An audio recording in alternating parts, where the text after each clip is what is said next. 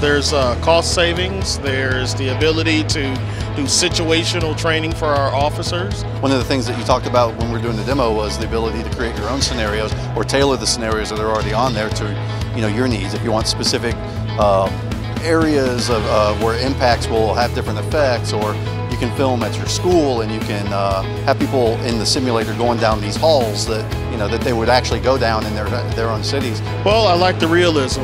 The other thing that I really like is the fact that it's customizable.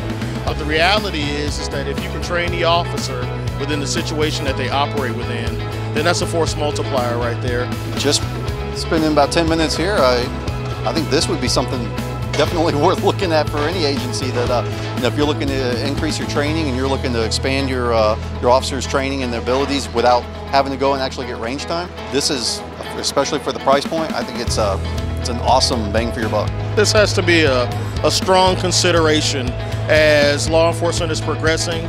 Training dollars, which unfortunately are the first areas that get cut.